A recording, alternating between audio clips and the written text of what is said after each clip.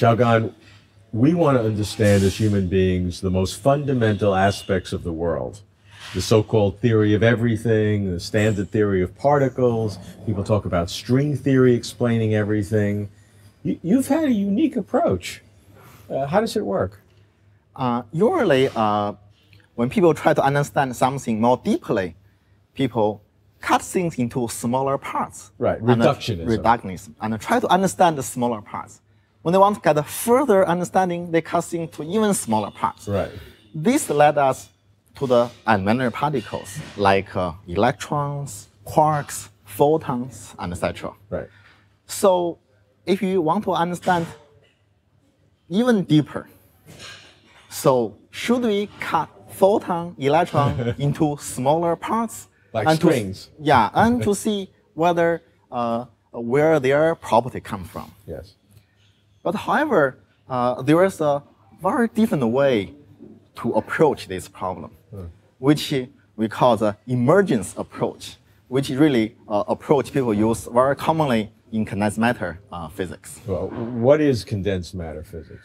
Condensed matter physics is a branch of a science which studies the property of many particles, many atoms, like in the liquid phase or in the crystal phase. Okay. And one thing people study is the following. You know, when the atom form a crystal, you know, we have a shape. Right. But if you disturb the crystal, then the disturbance may propagate and you have a wave in a crystal. Okay. And people study what is the wave, what is the property of the wave equation, how the dynamics of waves. Then for a long time, people think about photons and electromagnetic waves. You know, 150 years ago, Maxwell find that electromagnetism can be described by equation named after him, Maxwell equation. Right. And so that's a particular kind of wave. So people always wonder if an electromagnetic field is a wave, if a light is a wave, what is waving? What is waving? And people don't know. Even people don't know, people still believe there must be some media whose waving gave us Maxwell equation. Like the sound wave in the air moves the air, and that wave moves the air. People thought that light had to move something in the same way. Exactly. Now this was before the end of the 19th century and the 20th century with Einstein and proving that light is a constant. Yes. So people always think people want to believe there is a media whose wave satisfies Maxwell equation, but people never find such media. Never find it. However, you can see in condensed matter physics, people study all kinds of material which have all kinds of waves. Then the natural question comes, can we find a material such that the wave in it actually satisfies Maxwell equation? In that case, if you do find such material, then you can say, well, we have an artificial ether, and the wave is like artificial electromagnetic wave and artificial photon. And so there's a long quest try to find some material like that.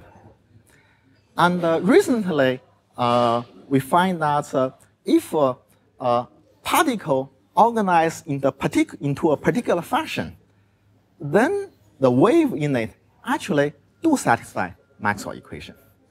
So the way atom organized is the following. The first, the particles organize into strings. Then the string can fluctuate, move around, and form a liquid.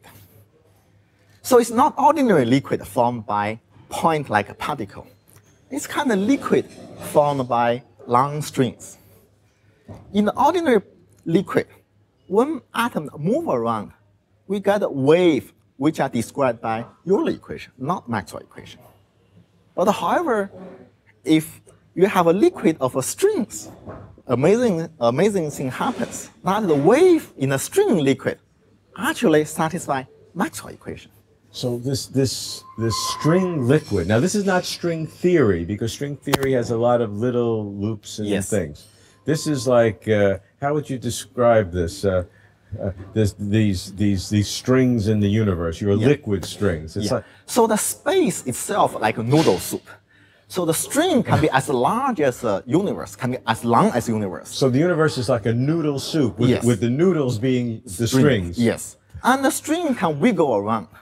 And when those wiggling string form a wave, and that wave have an amazing property that is described by Maxwell equation.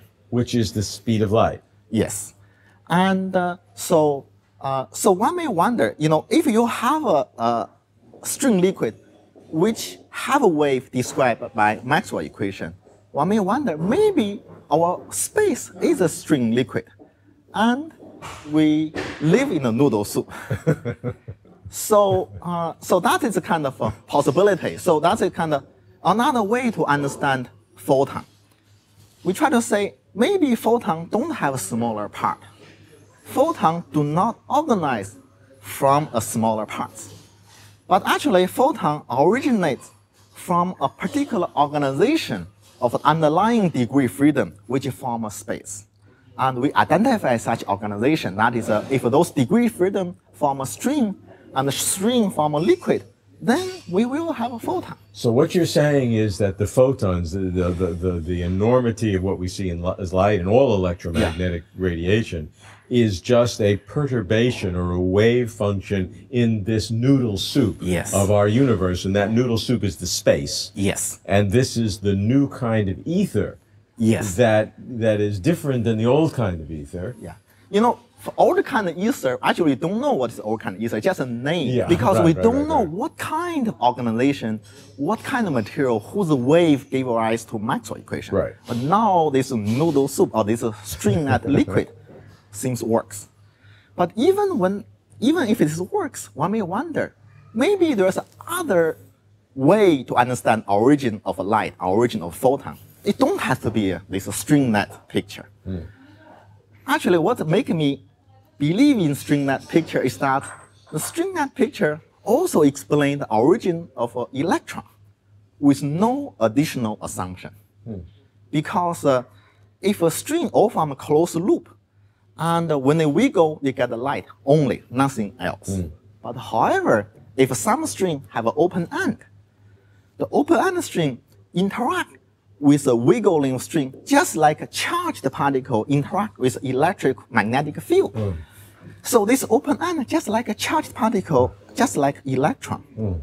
Furthermore, electron have a very strange property which called Fermi statistics. So that the two electrons refuse to occupy the same space. This is very important in chemistry. Right. Otherwise, we will only have one kind of elements. Right. It is because this Fermi property, we have all kind of atoms, different kind of elements.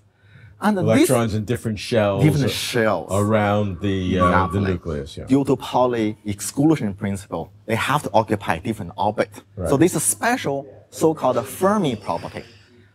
And this Fermi property is reproduced by this string net liquid without additional assumption.